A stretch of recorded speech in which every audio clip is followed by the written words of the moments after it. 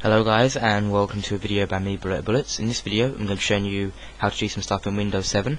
You were able to do this kind of stuff in XP, so just to show you this now, how to get the quick launch at the bottom down here. These next couple of videos will be for Windows 7 users.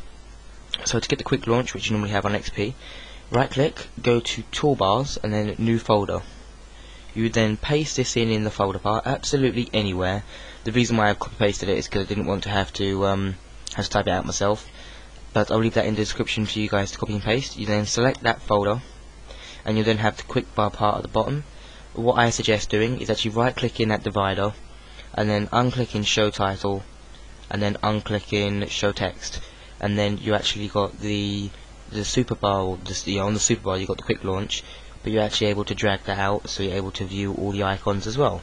So there you have it. You have the quick launch now here as well, and you also have it, if you drag it in, you have that here as well. So you have it here, and then you can drag it out. And if you don't want it, you can right click, go Toolbars, and unselect Quick Bar, and it'll be gone. That's a quick video by me, Bullet, showing how to get the quick launch bar for Windows 7. If you like my videos, please do comment and subscribe. Thank you very, very much for watching.